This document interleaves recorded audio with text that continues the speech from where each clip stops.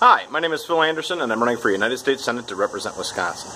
First of all, tonight I'd like to thank everyone who went out and voted on Tuesday, specifically those people who voted Libertarian.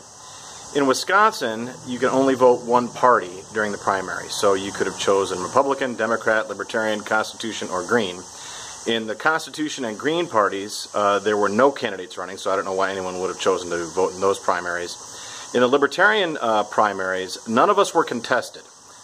So there wasn't, you might think, a real reason to choose to vote in the Libertarian Party primary, especially since there were contested primaries in the Democrat and Republican parties, probably the most famous of which is the Paul Ryan versus Paul Nealon primary in the 1st Congressional District. So I know that a lot of people, in trying to have an effect on politics and the federal and state governments, probably who might have otherwise voted Libertarian, decided to vote in the Democrat or Republican primaries, which is fine. That's kind of what I expected.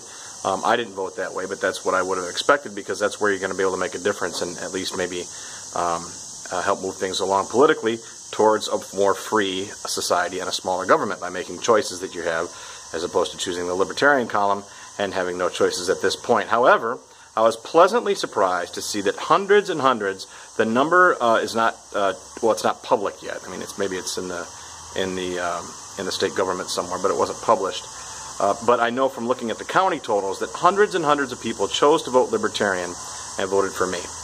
Basically to make a statement, I think. Maybe they didn't really want to vote Democrat or Republican, have an effect on those, but certainly what they did accomplish was saying that they are Libertarians. And regardless of the fact that there weren't actual primaries between Libertarian candidates for offices at the federal or state level, still they wanted to identify themselves as such. Hundreds and hundreds, I would guess over 1,000. Those votes counted. Those are real votes. They were cast to show support for a candidate or candidates on the Libertarian ticket, and for that I thank you. Yesterday, the Marquette Law School poll came out, and my campaign's polling at about 7%, which is the same as it did last month. I was hoping the number would go up, but it didn't, and I understand why. We haven't really done a lot of like marketing. We have our television ad buy hasn't started yet, and my opponents, Senator Russ Feingold and Senator Ron Johnson, have spent quite a bit of money, so it makes more sense for them to have not given up any ground to me. That makes complete sense. Our name recognition went up from 6 to about 9%. Obviously, we've got a lot of work to do in that regard, but the rest of the numbers stayed steady, so that's excellent. The one thing that did disconcert me, though, about the reporting of the polls was that while Marquette itself, the law school itself, specifically Dr. Charles Franklin, reported the results, tweeted out the results accurately and completely, there were only a few media outlets that reported poll results that included my campaign in them, which doesn't make a whole lot of sense to me. Now, I can understand that in looking at what might be considered newsworthy, that you only report, you know, that Russ Feingold advanced from his primary and that characterized the race in November as Feingold versus Johnson.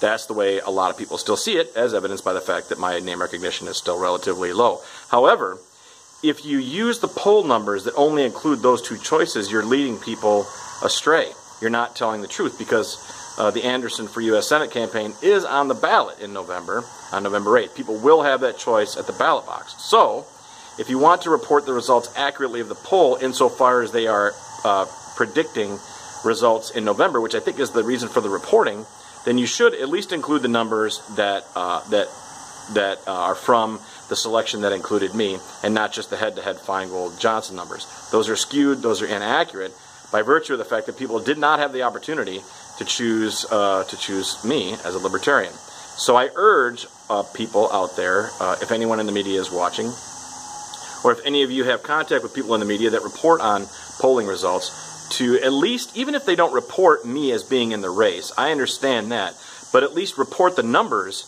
from the polling that included me as a choice. Otherwise, they're just being lazy, and that's poor journalism, or they've got some other agenda. I don't know what that would be, because I would think that in regards to polling, they'd want to report what is accurate. Since I'm on the ballot in November, the polling that took place, not including me in the choices, would therefore, just by definition, not be accurate. So that's what's been going on the last couple of days. We've got a busy weekend coming up ahead of us. Saturday we'll be at the Farmers Market, the Dane County Farmers Market, at our usual spot at State Street in the Square. Saturday afternoon, we're going up to the Eau Claire Music Festival and going to do some politicking up there, as well as deliver some yard signs all the way. Mauston, Black River Falls, Eau Claire, some other places. On Sunday, we're having a protest outside the Wisconsin State Fair at the corner of 84th and Greenfield, protesting the income tax, as well as holding up signs and passing out literature for not only my campaign, but John Arndt for Congress, Andy Craig for Congress, Matt Buckman for State Assembly, possibly Jason Liebeck for Congress. We'll see. And then later on Sunday, we'll be at the Watertown Riverfest and possibly the Janesville Fest, which name I can't remember, the Taste of Janesville or something like that. Forgive me, I'm from Rock County. I should remember the name of that, but I don't off the top of my head. So anyway, busy weekend ahead of us. Next Thursday, again, we'll have a breakfast in Milwaukee. And so stay tuned, and I'll keep you updated as to the campaign. And I hope that you continue to watch and support me. Thanks very much, and I'll talk to you tomorrow.